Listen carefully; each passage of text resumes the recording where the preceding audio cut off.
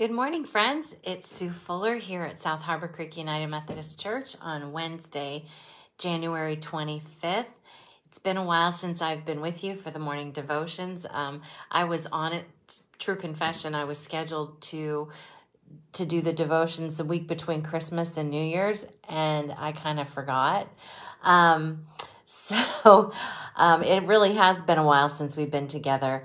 But I'm glad that you're joining me this morning. I hope that things are going well on this cold, blustery morning and that you are staying warm inside, or if you have to be outside today, that you're being careful on the roads. It seems like things are moving a little bit slower out there than normal, but I'm just really glad to be with you and get to spend some time. And in case Chris Kozik is watching later, I was actually on time today. So I'm pretty excited about that. This morning when I woke up, I got a message from my Russian mom, and we send voice messages back and forth. And she reminded me that on the 25th of January, 1995 was the day that I went to Khabarovsk for the first time. So it's been 28 years. And so it's a little bit of an anniversary for me. And I just can't believe that it's been so long. I can't believe that I've been back from Russia for 6 years already, over 6 years. And I'm just so thankful that the Lord allowed me to be there for so long and have the relationships with people that I do that have lasted so long. And I'm so thankful for my church family that help support me and pray for me and encourage me and just all the things that South Harbor Creek as a church really did in my life. From the earliest days in Sunday school all the way to the time when I felt God's calling to go to Russia. And so it's kind of a good day for me to do the devotions and a good day to thank God and to thank the church family for all that you have done for so many years while I was in Russia, and just the way you love on me now since I've been back. I'm also really thankful this morning for our church family. This morning I saw Dane and Joanne were here early, bringing some stuff in. Kim Peters has been around a lot. She's been going through a lot of the stuff in our church and a lot of the closets that we've kind of stuck junk in, and she's helped cleaning out. And she has spent many, many hours doing that, for the staff. Gordy has his early morning Wednesday morning guy group here, so he's up here early. Pastor Tim's here.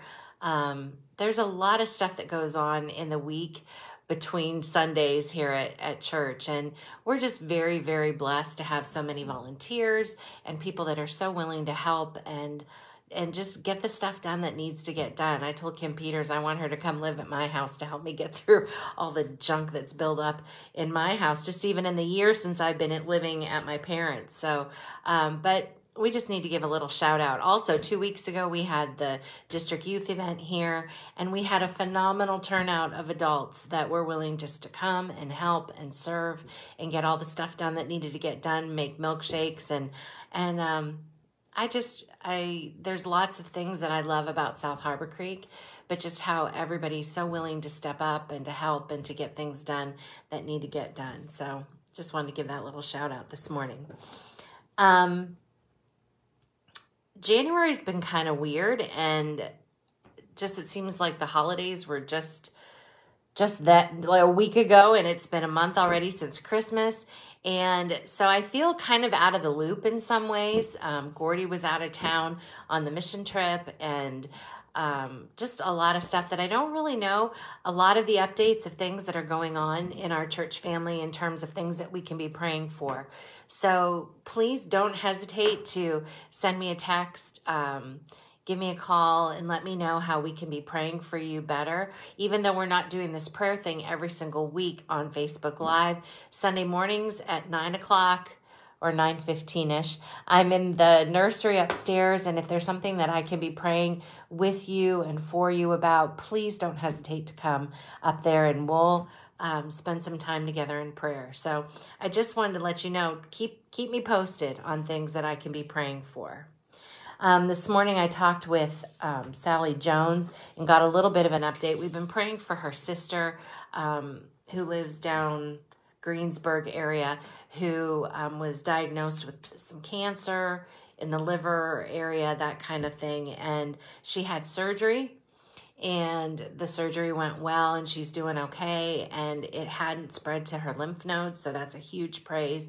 So let's be praying for her, for healing, that she starts to be doing well, or continues to do well, and that the treatments hopefully have worked and have kind of taken care of the issue, but we still need to be praying for her.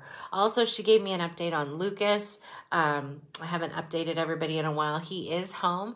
The family lives out Girard, Lake City, that area, and he still goes down to Pittsburgh once a week on Thursdays for some treatment. And for right now, because his immune system is so suppressed, they're really limiting people, and he can't get out and go to school. And so he's going a little stir crazy because he's an active young boy, praise God.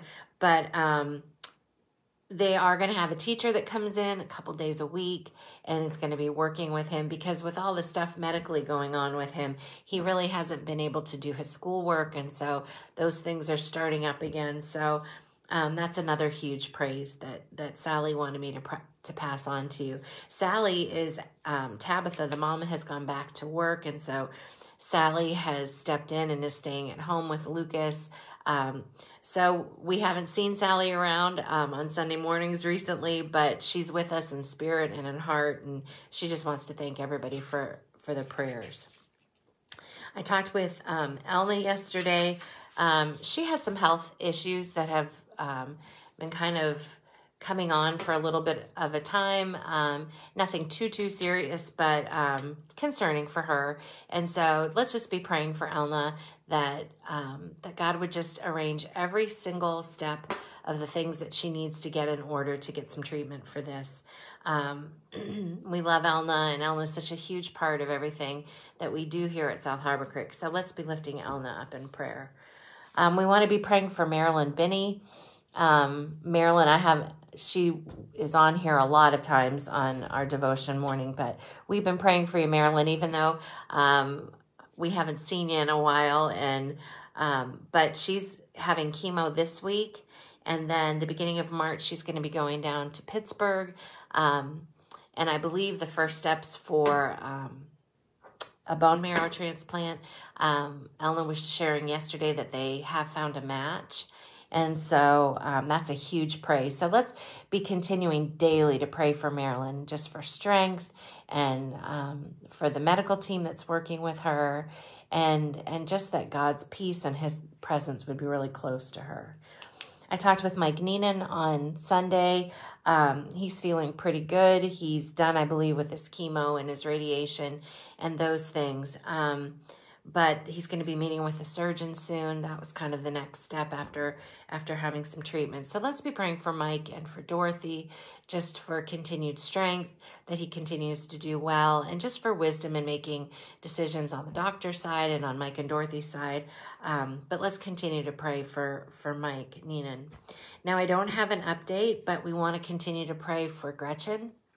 She is home. She had hip replacement, probably before the holidays, and she's home now. She's trying to go through some stuff in her house, and again, these silent helpers, there's several people from our church who've been going over there and helping. Kim's one of them, just helping Gretchen go through things like this. And I think those kind of acts of service really are things that God is calling us to do, kind of without everybody noticing, nothing too showy, but really stepping in and helping some of our widows in our church and some of our older folks. So let's continue to be praying for Gretchen, that she continues to build up strength and do well. The same thing with Bob Rathman. I don't have an update on him, but let's continue to be praying for him, just for strength. He's such a good man. And I forgot to ask Gordy before I came on for prayer time today for an update on Bob, but let's be praying for him as well. Colleen asked us to be praying for Dave's brother. He has some health issues. He's been kind of in and out of the hospital, so we need to be praying for him. Dave's sister was in and out of the hospital for some stuff. It's just, there's a lot of stuff that goes on all the time, and we don't always mention it to everybody, but Let's be praying for Colleen and their family, and probably many of your families that are going through a lot of stuff too that we don't know about. There's a girl, Denise, that I graduated from high school with that she's got some serious health concerns. Terry was sharing with me. Let's be praying for Denise. Sometimes I feel like those 28 years in Russia don't count, and I'm still 25 years old, but I'm not, and my friends are not either. And a lot of these health things come up as we age, and but we need to be praying for Denise and her family. We have a huge praise, the success of the mission trip. Gordy was in my office kind of sharing some stuff with me this week or yesterday about their week down in the Dominican. And hopefully we're going to have a chance for them to share with the church sometime soon. I think we're starting post-COVID now to be in a time that we can really start looking at maybe doing some mission trips with our church family in other places, not necessarily overseas, but in another country. But that is also very much a possibility, as well as some community things that we can be doing, some more outreach. I'd like you to be praying for the youth retreat this weekend. I've been kind of one track this week trying to get stuff done for that. Pray for safety for the kids. We're going to go up to Peak and Peak on Saturday, and there's going to be tubing and skiing. So pray for no issues with that God would just really open the kids' hearts this weekend and reconnect with God. For a lot of our kids, one of the things that I've noticed a trend in youth ministry after COVID is those things that we didn't have during COVID regularly, like Sunday night youth group. Now that COVID's over, has been filled with other things. And it's hard sometimes to get the numbers out that we once did on a Sunday evening, but we have 35 kids coming to this retreat this weekend. And so we're going to have Bible study. We're going to have some really neat special prayer time. Pastor Tim's going to come and do communion with the kids. The senior high kids are leading the worship service Sunday morning at Camp Finley for us. And so just pray that God's Spirit would be all through that place this weekend, and that the kids would experience God in a new way. Also pray for me and for Jim Leffler. We're going to be doing the teaching. He's going to be doing the junior high. I'm going to be doing the senior high, and we're going to, for the Bible studies, and just that God would just give us his words and wisdom and lead in a way that kids would draw closer to God. We have a lot of kids in our youth group that are inviting friends. So we're going to have a group of people that are there who may not have ever heard about Jesus before or about a personal relationship with him. So just be praying for the whole thing. I also want to mention, I see Stacy's on here this morning. We want to be praying for Aiden Miller. He's going to be going down to Spark. Now, we've talked about Spark before. We've gone to Spark before. It's a United Methodist Conference that they have down in Pittsburgh. But we are so proud of Aiden. After our mission trip this summer, he wanted to join the conference youth council, which is different kids from youth groups all over Western Pennsylvania, from the Methodist churches that do the programming and all the things for this conference. And so we want to be praying for Aiden for a great weekend down in Pittsburgh. We're sad he's not going to be with us, but we're really excited for this leadership opportunity for him, and that he's kind of stepped out and taken that. So pray for Aiden this week as well. I want you to be praying for just all the things, these unspoken, unknown requests, because there's a lot of stuff going on in our church, and I know that I don't know all those things right now, and we need to be praying for just those things on our hearts that we don't share with anybody else, but we can still be lifting each other up in prayer. We want to be praying for those that are grieving. I don't know if I mentioned in church a couple weeks ago, but Rob Crosby, his sister passed away within the last couple weeks. And so let's just be praying for those that are grieving right now.